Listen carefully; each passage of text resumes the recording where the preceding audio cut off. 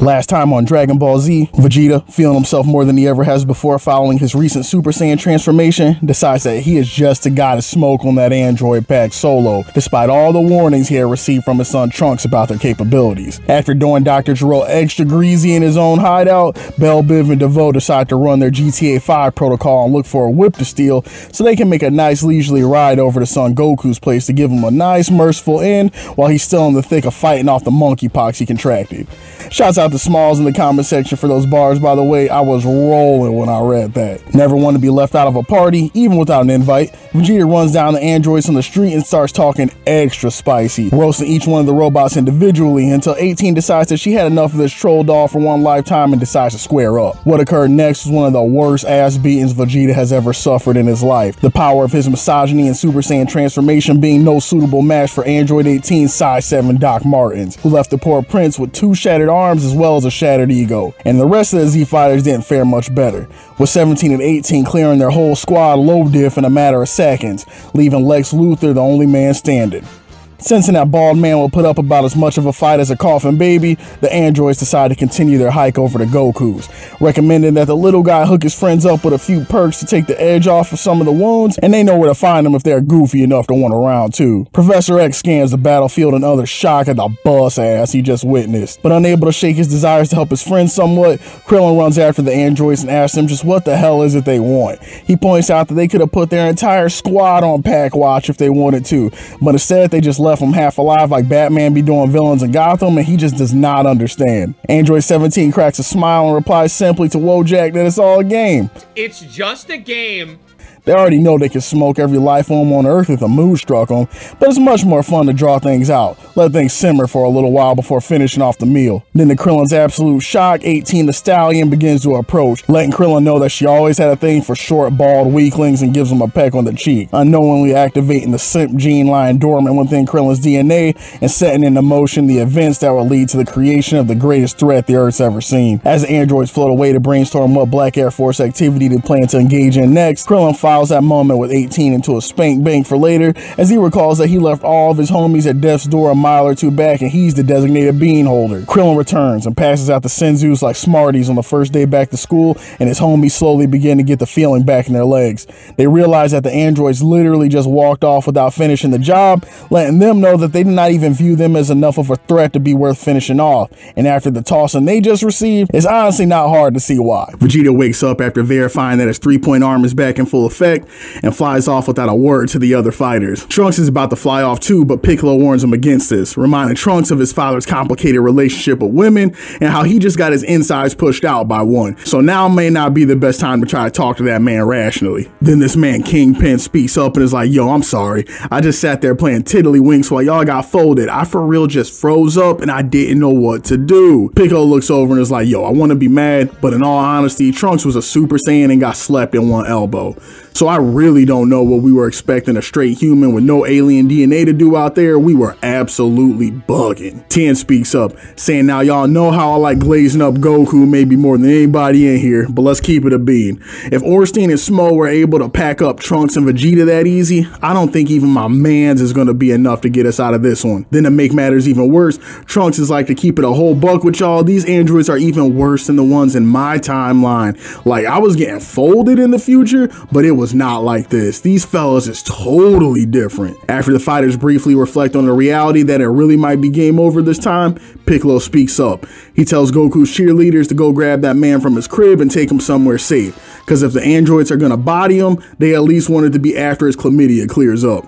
Krillin then asks Piccolo what he's about to do, noticing a puzzled look on his face and telling him that he can open up because they're all friends now. Piccolo looks over at this man and is like, friends? Boy, I will give you that Frieza second form special if you ever talk to me like that again. I am Demon King Piccolo. We are not friends. I'm only playing patty cake with y'all right now while I figure out the right time to take over the world. And immediately following this cap session, Piccolo flies off. Tien sees this and is like, damn, who pissed in his cornflakes? After all the beatings he's taken with this man man Piccolo over the years now, though, Krillin knows it's a front. He tells Tien and Trunks that he's pretty sure old Ma Jr. just ran off in the direction of Kami's lookout and puts them on game on how they were told on Namek that if Piccolo and Kami were complete, the Saiyans that originally came and watched them would have been a non-factor. He continues, telling them that if Piccolo's willing to throw away his whole identity to fuse with Kami, then that must really mean they stepped in at big time, because this man Piccolo hates Kami more than Yamcha hates catching a dub. Tien is like, wait, hold up. Don't that mean if Piccolo and Kami fuse and the Dragon Balls get waxed as well? Krillin, head glistening, talks to his bald brother in arms and tells him that this is probably true, but in all honesty, the Dragon Balls will be going regardless if the androids caught up with them, so at least this way they got a semblance of a shot trying to make it through all this. Then little old Trunks pipes up and is like, yo, where y'all think my Vegeta ran off to? Krillin looks over at him a little sideways and is like, you can cut the act, Brody. We already know who your sperm donor is. You don't gotta pretend no more. Tien fights back the urge to tell Trunks that his dad probably went back to brush up on his Sigma Male podcast game after getting washed by the lady android, but instead he takes the high road, telling him that knowing Vegeta, he's probably mad salty after that massive L and is working on a new technique to pull out in the clutch that's guaranteed to fail when they need it most. Trunks then looks up in the sky with a warm smile as we get a brief segue over to Vegeta, who's flying through the air at Mach 10 fighting back tears as he has flashbacks of his arms getting snapped like Kit Kats, cursing out 18 internally and thinking about all the get back in the kitchen jokes he's about to cook her up with the next time they meet. Absolutely tragic. After a brief scene of Goku taking his testicular torsion medicine, we return to the view of Piccolo, who is rolled up on Kami's lookout and gets straight to business.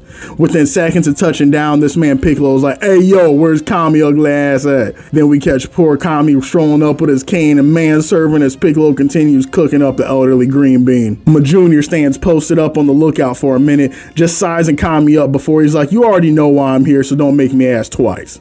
Kami starts reminiscing briefly, telling Piccolo that he never thought the day would come where the two of them would once again need to get inside each other. Piccolo immediately tells Kami to never say it like that ever again in his life, and that the expired Guardian needs to get one thing straight. The only reason this is happening right now is so Piccolo can use his near worthless carcass to power up and throw some hands. Man said that the world does not need a god right now, it needs a hitter, and Kami, I am that hitter. Kami smiles, reluctantly having to admit that as disrespectful as Ma Jr. has been so far, that was indeed a cold line and the bars are to be respected. Kami agrees to assist Piccolo with the union, but only under the condition that they continue to monitor if the androids are actually malicious or not. Piccolo, no longer able to keep his composure, is like, malicious?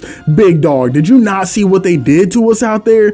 Beavis and Butthead punched me in the chest so hard my shoulders were touching. They put Tien to sleep, hit Trunks with a single elbow drop that ended his whole career, and damn near snapped off both Vegeta's arms and had him looking like a Ken doll.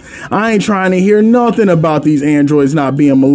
Kami's like, look, I hear you, gang, but let's be honest. Y'all were the ones that instigated that fight, which was pretty dumb, I might add. And on top of that, even after these androids completely embarrass y'all, they still let you live, even though they could have put you on a t-shirt 50 times over. Is that not correct? Extremely salty, but with no real clapback, Piccolo's like, all right, smart guy, we'll do it your way. We'll just sit here and wait. But when the whole earth starts looking like Trunks' PTSD flashbacks, I don't want to hear a single solitary word about it. While Piccolo's thinking about hitting Kami, the androids are thinking about hitting a lick, as we catch them continuing their hike on the highway as they finally come across a vehicle that will soon serve as their base of operations. After 16 picks up the entire cargo van and dumps out the contents like some old change in a pair of pants pockets, the trio skirts off towards old Kakarot's house, with the anime treating us to some filler adventures, almost like a Fast and Furious-esque car chase scene through the mountains with some Mad Max rejects, who Jack and Daxter promptly run off after threatening them with their foreheads if they come any closer. Once these hooligans have been dealt with, we return to the perspective of our ragtag group of heroes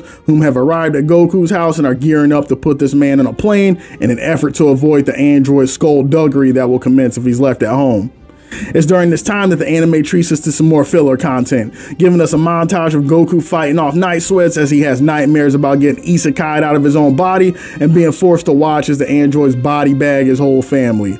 As low-key horrifying as this was to witness, I can't lie to y'all, I would definitely be the first one in line to read a copy of That Time I Got Reincarnated as a Jobber by Son Goku when it gets dropped at Barnes & Noble. Following Goku's nightmare fuel though, we jump to the Z homies on a plane to Muten Roshi's house, where they try to make sense of everything that's that's happened. Trunks is still unable to process just how much more savage the androids in this timeline are and why so many things have been coming up Milhouse. With how screwed up everything has gotten, Trunks states that maybe the only thing he can do now is go back in time and take out Gero before he even creates the androids. Little Gohan speaks up, telling homie that that's cool and all, but would that really just make the androids in their timeline disappear? After all, with all the changes that have happened in their world, Trunks' future is still out here looking like Gotham. Deciding to ignore the stray he just caught, Trunks has to let little Gohan know that he really is spitting, and that making changes in the past seems like it ultimately just causes alternative realities to exist. It doesn't just suddenly fix the problems of the present. Quick side note, after reading and listening to it a couple times, I really like this convo on the ship. I feel like it perfectly encapsulates one of the key points in the Android and Cell saga, that being that our actions have consequences. There are no cheat codes or do-overs in life, even if you do got a time machine. Each one of us is responsible for holding on to every W and every L we take, and these outcomes are the direct karmic results of our actions. This whole thing with the androids came about as a result of Goku paying their price for his actions against the Red Ribbon Army back in the day. Trunks is being forced to learn that no amount of running in the past will help you escape from the present, and only by directly confronting your demons yourself can you hope to move past them. Big shout outs to the homie Seth, the editor on this channel, who recently got done with his Son Goku analysis. If you haven't checked it out yet, I highly recommend it. Homie does a deep dive into a lot of these themes in greater detail than I can get into in these videos, and he's one of the best in the business. You make your way over there, let him know KJM sent you. Now back to our regular scheduled programming. After the dialogue on the plane, we're treated to Vegeta in the middle of his favorite activity, screaming while powering up in the wasteland by himself thinking about Kakarot. The Prince of Compound Fractures is still unable to math the math as to how he was able to get dirt napped so thoroughly as a Super Saiyan. And it's this moment that gives us a brief foreshadowing to both Vegeta's and Goku's intentions for the future, realizing that there may be a level of growth even beyond the Super Saiyan, and if they want to end up not as a part of Skynet, they're going to have to get through some serious growth and quick. Back on the plane, Yamcha starts instigating and tells Krillin that he should probably call Bulma to get her up to speed on everything that's happened. Krillin looks more pressed than when he sensed Frieza coming back, asking him why in the world he's got to be the one to call her. Then this man Krillin looks over at Trunks and is like, look, young blood, no offense, but I've known your mom for a hot minute and she be on one for absolutely no reason sometimes. Young Trunks laughs real quick and is like, say less, Unc. I've been around her my whole life and I already know how she is sometimes. Krillin mans up though and calls up Capsule Corp to let Bulma know what's up. As expected, Bulma gets on the phone positively tripping with no inside voice, asking why nobody called her till now and if her hot son is on the plane. Krillin's like, gross, but yes, and be careful what you say please because you're on speakerphone. Bulma composes herself and gives the gang a quick rundown, letting them know that there was a report of a farmer asking Capsule Corp to investigate the appearance of a weird vehicle next to his property. After seeing images of it, it definitely looks like it's a time machine Trunks arrived in.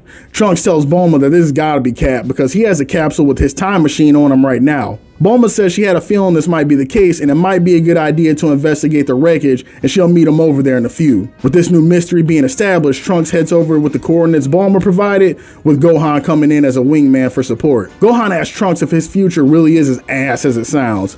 Trunks confirms, telling Gohan that the world's population in his timeline is sitting somewhere around 10K maximum now. The cities have all been demolished and they live underground like the rebels from the Matrix, living off potato skins and sewer water for sustenance. Gohan, regretting that he asked, tells him, yeah, you need to find a weakness for them robots ASAP, because my tummy hurting just thinking about your timeline, let alone living in it. Deciding that this was enough earth-shattering sadness for one convo, the two finally make their way to Bulma's coordinates. As the two arrive, they're greeted by a woman's voice yelling, hey Trunks, your fine ass mom or her.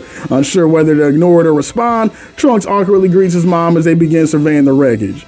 Upon a closer look at the ship, Trunks confirms that it's 100% his time machine, but there being two of them makes absolutely zero sense. Inside the vessel, things get even weirder when the gang come upon two weird pods that Trunks just picks up raw dog directly in his hands with no types of sanitizer. Gohan sees them and is like, hey yo, they got Koopas in your timeline? Realizing that Gohan may have more in common with Goku than he realized, ignores this while Bulma clarifies that these look like some type of egg, and whatever it was appears to have now hatched. While Bulma examines the husk, Trunks tries to boot up the machine, but Trunks is able to deduce that whatever it was got here 4 years ago, meaning it hit the ground a whole year before he arrived in front of the Z Warriors himself and gave them that warning. Following this foreboding piece of news, we return to Kami, who stops his people watching to inform Piccolo that for the last few years, he gets sensed that something was off and the time may come to fuse sooner rather than later, because a threat even greater than the androids might have just popped off. And right here, my friends, is where we'll call it for the day.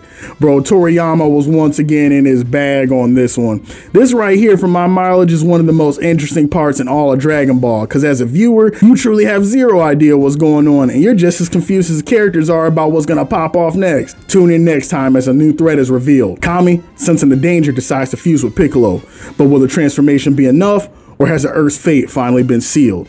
Be easy, y'all, and I'll talk to you again in the next video.